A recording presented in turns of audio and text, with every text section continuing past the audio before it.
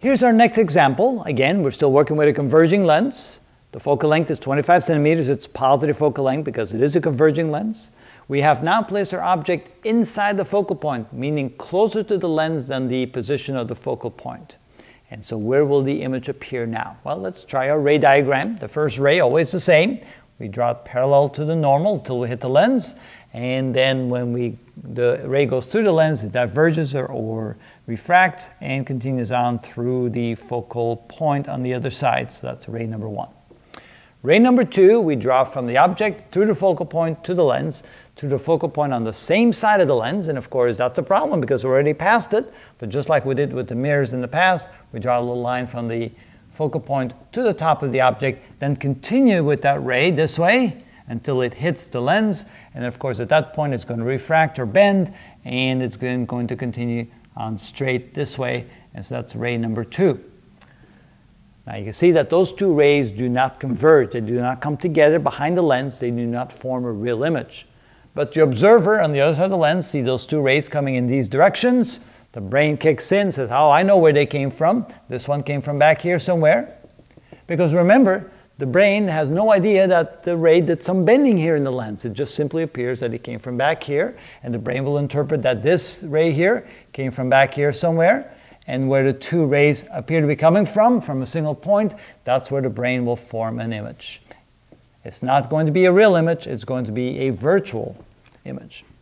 Let's see how that works out for us when we use our equations. All right, so S prime is equal to SF over S minus F. And S is the object distance, which is 15 centimeters. The focal length, 25 centimeters. There we get 15 minus 25. Notice that the denominator is going to be a negative quantity.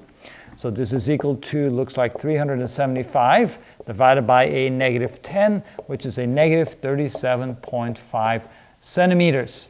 All right, so we found our image. It's 37.5 centimeters from the lens, but since it's a negative quantity, it places it in front of the lens. So this distance right here is 37.5 centimeters, but the negative here indicates that it's in front of the lens, meaning it's a virtual image. So that's it. That's why we can write I is virtual.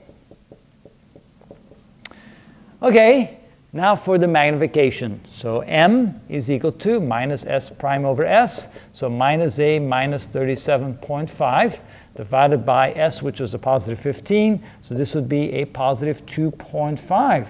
So what that means is that the magnification, the size of the image, is 2.5 times the size of the object. So the image is much larger than the object. And since it's positive, we say that the image is upright.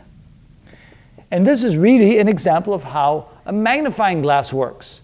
If an observer looks through a lens, that's a converging lens like this, and an object is placed closer to the lens on the focal point, the observer will see a virtual image on the other side of the lens that looks a lot larger than the object. And that's exactly what we do when we use magnifying glasses. This is also the way reading glasses work, and later on some examples will show you how we use lenses for vision correction.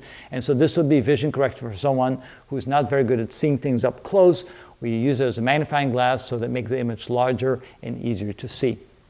All right, so again, summarizing, the distance to the image was 37.5 centimeters. The negative indicates that it's on the other side of the lens from the observer, meaning on the same side of the lens as the object, which makes it a virtual image. The magnification, 2.5 times the size of the original object, and since the magnification was positive, we can say that the image was upright. And that's how we work with converging lenses.